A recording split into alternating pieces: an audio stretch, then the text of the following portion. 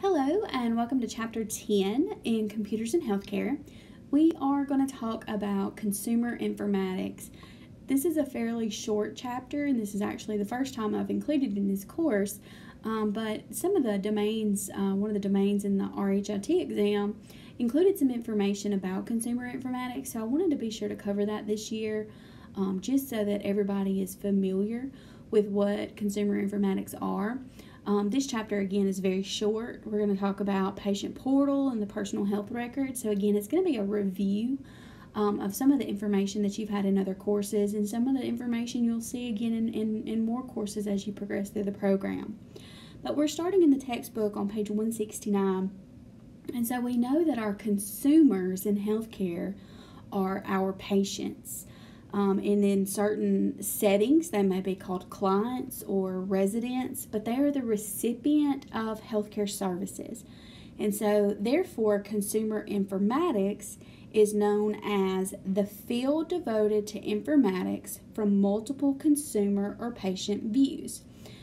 Because of this day and time, there's so many avenues for technology and for patients to be more involved in their health care. If you don't have a smartphone, then you probably have an iPad. And if you don't have an iPad, then you probably have a computer. And even if you don't have one yourself, you have access to one somewhere, whether it's a friend or a family member, or you go into a public library. There's access basically anywhere these days. So let's first talk about health literacy.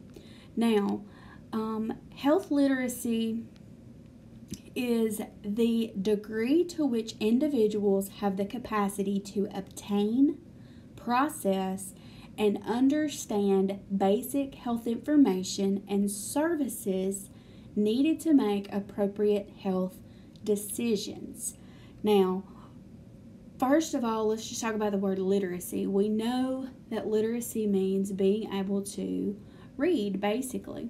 So when we get into health literacy specifically, we're talking about the patient actually being able to speak to that physician and listen to what that physician has to say and actually understand what they're hearing, okay? So if you've ever been to a physician before that just spoke 10 levels above your head, you know, that you may not have had a health literacy moment there.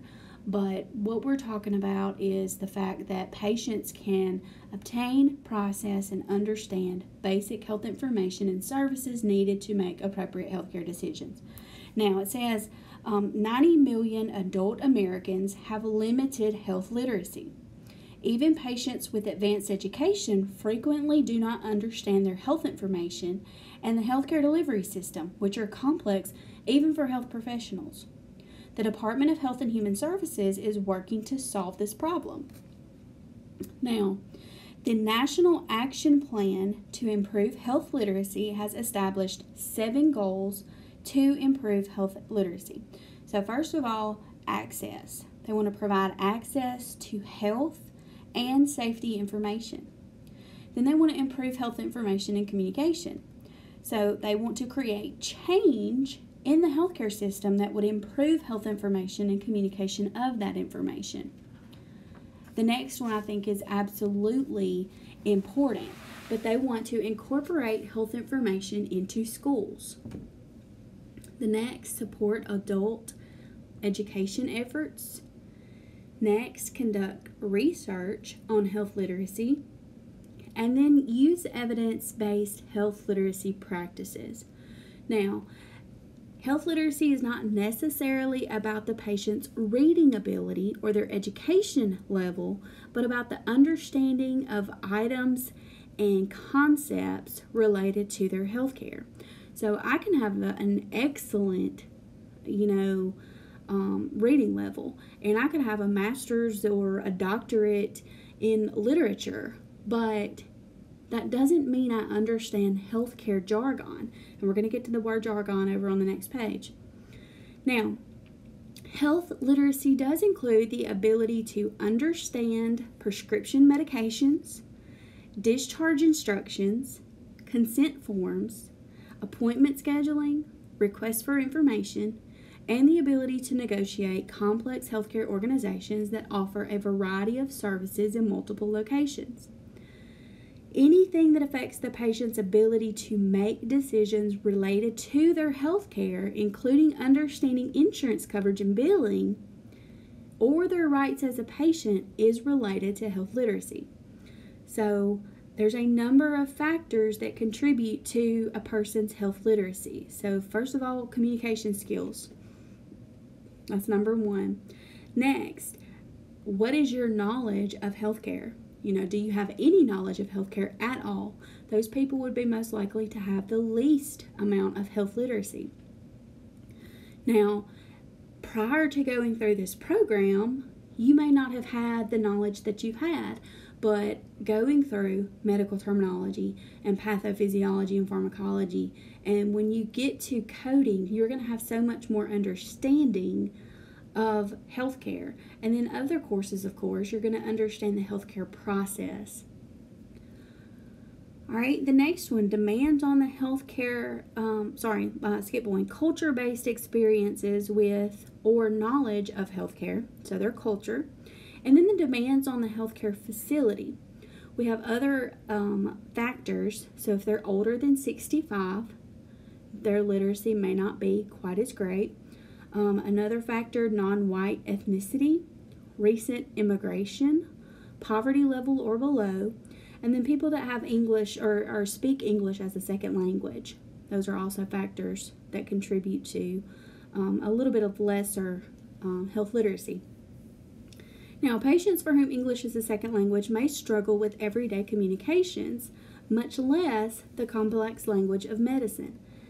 However, communication goes far beyond the words or language used by the patient and the physician, extending to the ability of the patient to understand implications beyond the fundamental meaning. This can be connected to culture, which is what members of the group have in common, including their ideas and values. Now, health literacy is important for a number of reasons. So, some of these reasons include the ability to find the way through a healthcare delivery system, which we do not have this on the slide, so don't look for it there. Knowing what information to share with a healthcare provider, the ability to care for yourself, and the ability to understand risk. So that's why health literacy is so important. Now, patients get their medical knowledge from many different sources. So first of all, magazine and other news sources.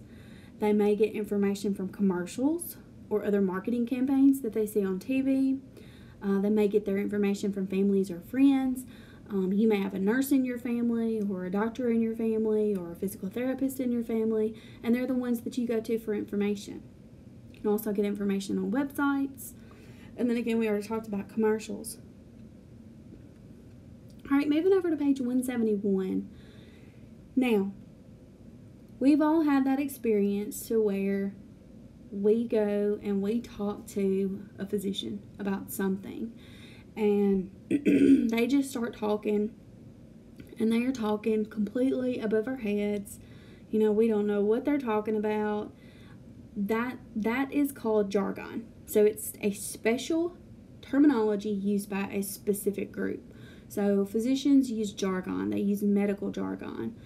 Computer programmers, they have their own languages and they speak in code sometimes. Or, if you were working in the flight industry, there's jargon for pilots. So jargon just means it's a specialized terminology used by a specific group. So everyone can have it, but it's special to whatever they're doing.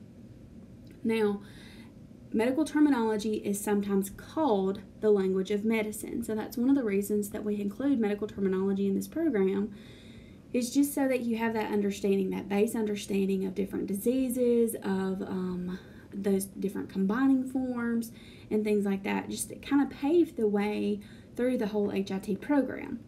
Now, dropping back down in the jargon paragraph, it says, even health information management has jargon. So we're going to talk about MSDRGs later on in coding and in reimbursement with Ms. Vaughn. We talked about health information exchange. We've talked about notice of privacy practices. And so there are a lot of different terms that are specific to HIM or HIT. And so we really do have our own jargon. Now, another thing I want to talk about, it uses an example in here about using some everyday terms that we think about, tubes tied, getting your tubes tied. Well, let's say a patient agrees to have her tubes tied, but if she doesn't really understand that means she can't have any more babies, then we have issues here. So using terms that everyone can understand and making sure that they understand those terms is very important, especially in the medical community, because, you know, maybe they didn't understand what tubes tied meant, and now they're sterile and they wanted to have more children. Now, dropping down into that next paragraph under the bullet points, when confused, patients may take an overdose or an underdose of medication because they do not understand the instructions on the bottle or what the physician said. So again, it's not just understanding terms, but it's understanding the concept of, when do I take my prescriptions? How often do I take it? Do I take it with food? What's the dosing again? How often, you know, if I'm on a steroid pack, and you know, we've all taken those steroid packs, take 2 at breakfast and 1 after lunch and 2 before bed, and you know, there's so much that goes into healthcare that sometimes we just become immune to it, especially if we work in healthcare. Now, at the bottom of that page, or not quite at the bottom, it starts talking about tools that you can use as literacy tools. So, pictures or strategies such as Teach Back and Ask Me 3.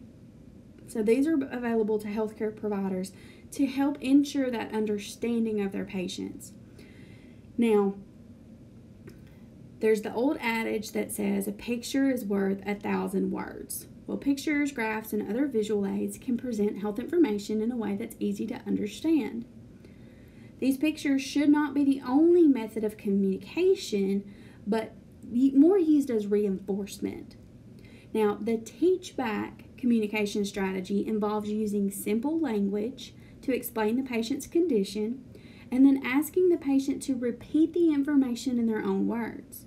This enables the healthcare provider to ensure that the patient understands their condition, their plan of care, and the directions that they received. Then we have the Ask Me 3 initiative. Now, this method promotes the patients to help themselves get information that they need. So they need to ask 3 questions. What is my problem? What should I do? And why do I need to do this?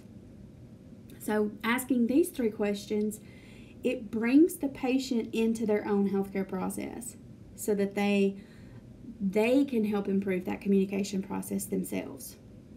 Okay? All right, let's move on to the consumer health applications. So this is part that probably will be somewhat of a refresher, maybe from health records. But computer health applications are healthcare-based applications designed for use by the patient or provider on smartphones, tablets, and other computers. These help to access information, to encourage a healthy lifestyle. They can track calories and other information, steps. You can use weight trackers. They manage their conditions, and they can access personal health records, so their PHRs. Now, the providers use it to access health information, communicate with their patients, monitor their patients, and then they can use it to provide telehealth or telemedicine. Now, let's get into telehealth. This should be somewhat of a review, or a little bit of a review from alternate care, because we did have a little section there on telehealth. So we know this is defined as the use of electronic information and telecommunication technologies to support and promote long-distance clinical health care, patient and professional health-related education, public health, and health administration. It's used in dentistry, counseling, both physical and occupational therapy, disease management, patient information, and more. Telehealth technologies include video conferencing, the internet, store and forward imaging, streaming media, and terrestrial and wireless communications. Now, telehealth technology can be used for electronic visits or e-visits, which can take the form of real-time videos or use a patient portal whereby patient logs into an information system and then asks the physician questions. So you've got different methods there. Now, some of the benefits for telehealth. Patients who live in rural areas can reduce or eliminate trips to the city to see specialists. So we still have so many areas in America that are, you may be 50 miles away from your nearest healthcare provider. And so telehealth kind of takes some of that burden off of that patient of having to get out and travel to see their provider. So patients can also be monitored while going about their day-to-day business. Hospitalizations may be reduced as health issues may be identified early. The amount of time out of work is less as travel time is reduced since the monitoring is done remotely. And patients can submit blood sugar, blood pressure, and pulse results to their healthcare professional. Now, in addition to being more convenient for your patients, it's also led to better outcomes, reduced cost of care, and higher patient satisfaction. It says as a result, the number of patients using telehealth is rapidly increasing. Estimates show approximately 250,000 patients used telehealth in 2013. So we're talking 7 years ago. I mean, imagine how much larger that number is today. It's expected to increase to 3.2 million patients by 2018. So I'm sure it's probably even higher than that, of course, for 2020. All right, so let's go to disadvantages. We have some disadvantages of telehealth. Well, first of all, there's lack of provider funds because historically, telehealth has not been, trying to think of the way to word this, it's not been a very lucrative money-making business for providers. So you have the lack of funds to start the telehealth program, and then you may only get paid $20 for that e-visit. Now that physician may have spent 15, 20 minutes with the patient, but if you went to a clinic and paid an office visit, your copay is $20 or $30 depending on who you see and what your insurance is like, and that may be all they get for that entire visit. So they could have had services, they could have had some lab work done. In the instances where they can go to a local clinic and have a nurse or a phlebotomist draw blood, and they still only get $20 for that reimbursement. And then again, that's the last one too. So reimbursement. So money is a factor all the way around. Getting the program started and then just keeping it funded. And then of course there's no face-to-face interaction. Sometimes patients don't get that warm and fuzzy feeling when they don't see the doctor sitting right beside them in a room. And then you have issues with patients' technology. So not everybody has high-speed internet. Their internet connection just may be poor. And so it's harder for them to actually connect with those physicians. All right, so let's talk about some consumer informatics applications here.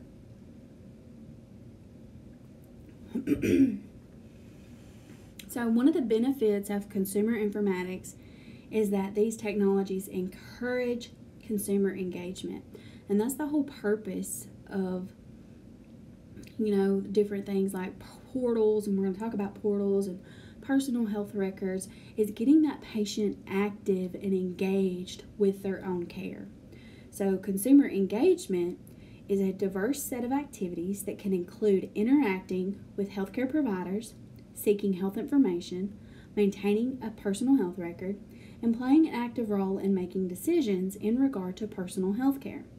Research shows that for consumer informatics to have a positive impact on patients' health, 3 factors are key: individual tailoring, of the interaction based on the characteristics of the patient, personalization, which is customizing the program specifically for the patient, and behavior feedback, which provides messages to the patient about how well he is doing and where he is in the program. Now, in order to encourage patient engagement, the Blue Button campaign was established by the Office of National Coordinator for Health IT, so the ONC, and it was a consumer-motivated method to improve healthcare by having the patient or caregiver actively involved in decisions and planning by having direct access to personal health information. Now, the benefits of consumer engagement include our reduced cost, increased communication between physicians and patients through the use of technology, improved patient satisfaction, and population health. And then now when we get into population health, we're talking about capture and reporting of healthcare data that are used for public health purposes.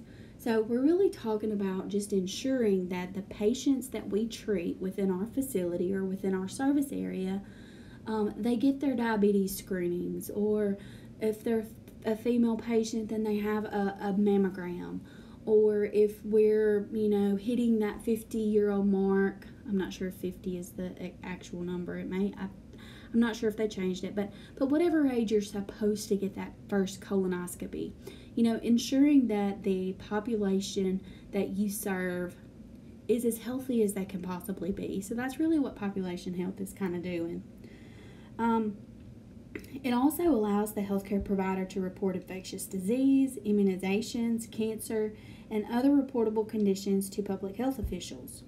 Population health benefits through the information collected by healthcare providers and health departments that can be used to identify trends and improve the quality of care. So, if you look at the number of colonoscopies or the number of breast cancers that are reported, and you go back and look at the number of mammograms done preventatively, you can kind of start looking at those trends.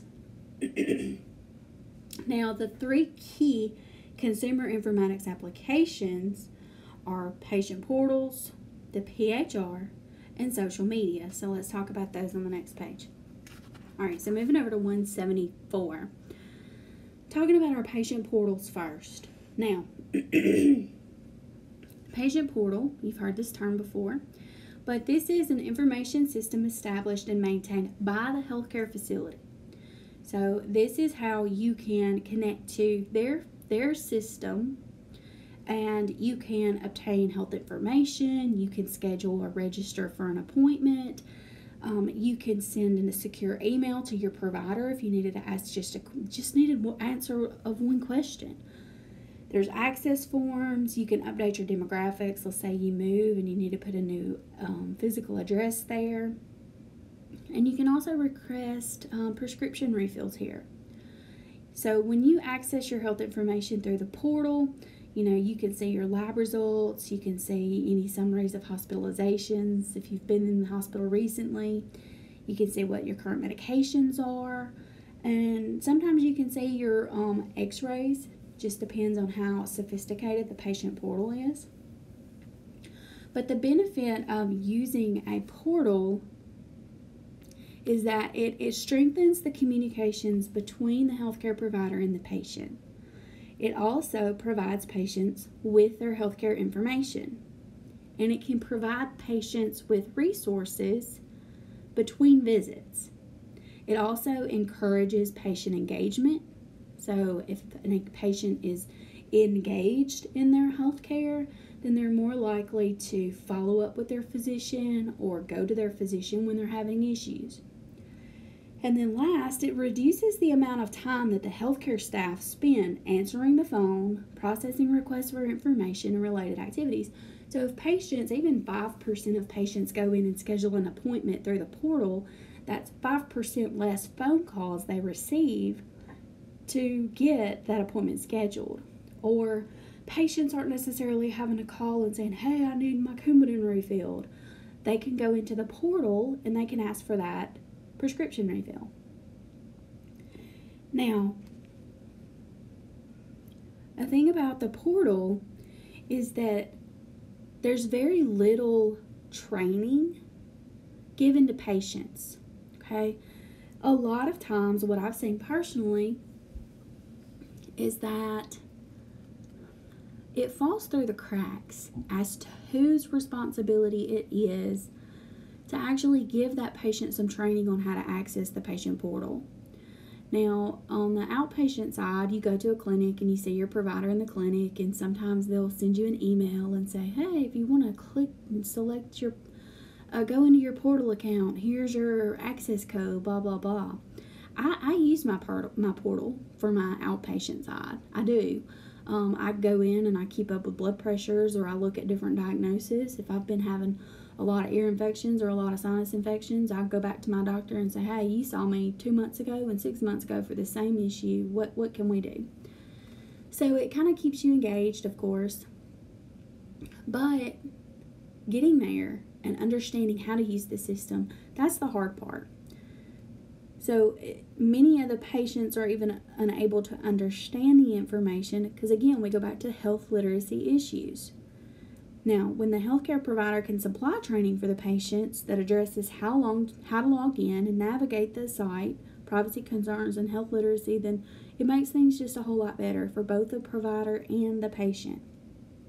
Now, we have two types of patient portals, and again, this is a review. And you will also have this information next semester in electronic health records. But we have our standalone portals, and then we have system integrated portals. Now, standalone portals do not have all the same features that your integrated portals, and they're usually used by your smaller systems. Some of the trends in patient portals, or in that last paragraph in that section, includes personalization, mobile devices, wearable technology, and communication. So personalization allows the healthcare provider to dispense educational material and other resources specific to the patient's condition. Mobile devices are used by the patient to enter data, such as blood sugar levels, into the portal for review by the physician. And then data captured by wearable technology, such as fitness trackers and other monitoring devices, can be uploaded and reviewed by the physician as well. Patient portal supports two-way communication, which allows the patient to work with physicians between patient visits, request appointments, and then receive reminders. These reminders can be for appointments, need for follow-up, and more. All right, now we're moving to our personal health record. So our personal health record, we've talked about this in health records, can be an electronic or a paper health record that's maintained and updated by the patient themselves, okay? So if I go to the hospital and I ask for a copy of an ER visit, we'll say I was in the ER 2 days ago, and I go get a copy of my ER visit, and I go home and I punch my 3-ring binder holes in it and I stick it in a binder and I keep that. And every time I go to the doctor and every time I go to the hospital, I get copies of my records and I maintain those myself. That's my personal health record. Okay? Now, the PHR contains health information that comes from both the physician and the patient, but the PHR is again controlled by the patient. It says it's estimated that 75% of adults will be using PHRs by 2020. So think about that. Do you have a PHR? Now, it's important because it links health information from all of the patient's care providers into a central location. So if you're a sicker individual and you have to go to a gastroenterologist and you have to see a urologist and you have you've had a history of cancer and you know maybe you see your regular physician pretty often, or you're in maintenance from a cancer and you see an oncologist, well, you see a lot of different health providers, and so you have different visits, different doctor types, and so it basically just it's a composition of all of those different types of visits rolled into one. Now, several items that you should include into your PHR are going to be your personal identification. So, of course, your date of birth, your name, your emergency contacts, names, addresses, and phone numbers of your physicians, dentist, and any specialist that you see, your health insurance information, if you have a living will or an advance directive, your organ donor authorization, a list and dates of significant illnesses and surgical procedures, current meds and the dosages, allergies, sensitivities to drugs or other materials. So if you have a latex allergy, you want to put that in there, or a penicillin allergy, you want to put that in there. Important events, dates, or hereditary conditions in your family, results from recent physical exams, and then a whole much more. So you can see the rest of those bulleted out on page 175. Now, much of the information in the PHR is same as in the patient portal.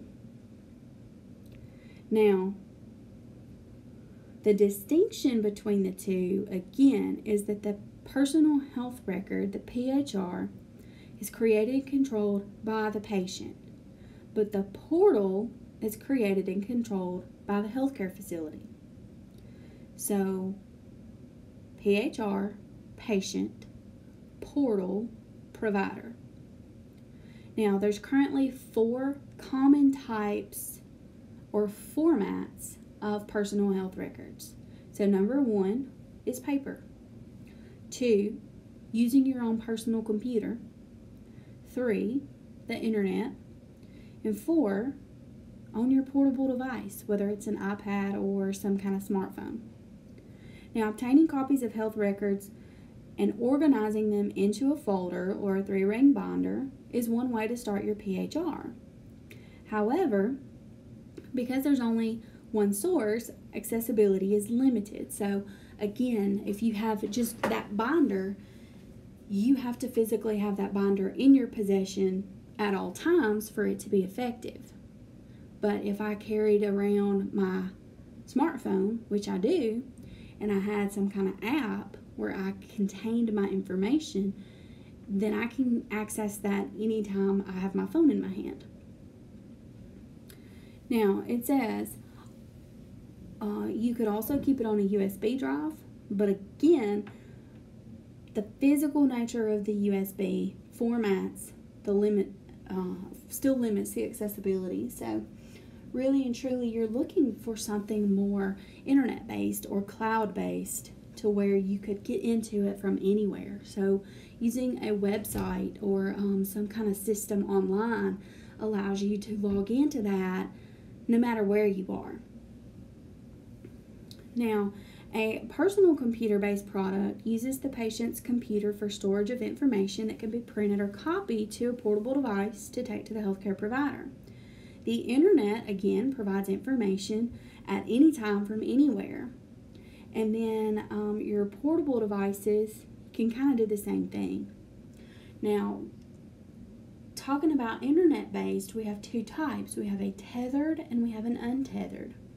So tethered PHRs are connected to an electronic health record, and they allow patients to access information contained within a healthcare organization's electronic health record. But your untethered, they're not connected to an EHR. Okay? Now, one benefit of a tethered is that patients can identify any errors and therefore request a correction to the EHR. Now, it also allows patients to share information from their healthcare providers, their exercise regimen, medications, dietary supplements, and any other information that they want their healthcare provider to know. So the patient controls who has access to the information and what information it contains. But there are some challenges to the PHR, and you can see that over in figure 10.1 on page 176. So you have some challenges there. All right, let's talk about our last thing here, social media. Now, social media, we all know, are online tools that allow people to communicate. Healthcare facilities use social media to advertise their services, promote wellness, provide health education, provide support forums, and provide other communications to their patients and the general public. The benefits of using social media in healthcare include building a sense of community for patients with chronic illnesses. Patients are better informed and they can track their health. Patients can search for clinical trials that they might qualify for, and building awareness of conditions. Other social media uses include online communities, exchange of information between healthcare providers, and communication between patients and healthcare providers via mobile devices. Patient information cannot be exchanged via social media due to privacy laws, but healthcare facilities may use social media to share emergency room wait times, list their new services, gain information about patient satisfaction, and more. However, healthcare facilities must be careful when using social media because patient privacy can be compromised. Statements can be misinterpreted, and unhappy patients can use it as a sounding board. So the healthcare policies and procedures should address who can access social media websites from within the healthcare facility.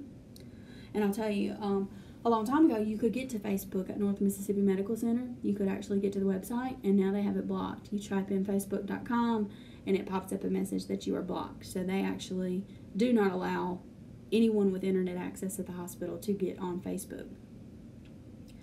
You also need to address improper usage of social media, the penalties for improper use of social media, the responsibilities of employees to report that improper use, and to ensure that employees know that statements on their personal social media accounts can impact the healthcare facility. Patients can use social media to text, blog, and post status updates to share information about their condition with their family and friends, access support groups for their particular disease, and raise money for medical research. So, again, this was a short chapter, not a lot of information here that's difficult to comprehend. So, again, go back through each one of these little sections. So, go back and study health literacy, issues with patients being literate, so communication skills, level of education of healthcare, cultural-based experiences, demands on the healthcare facility, things like that.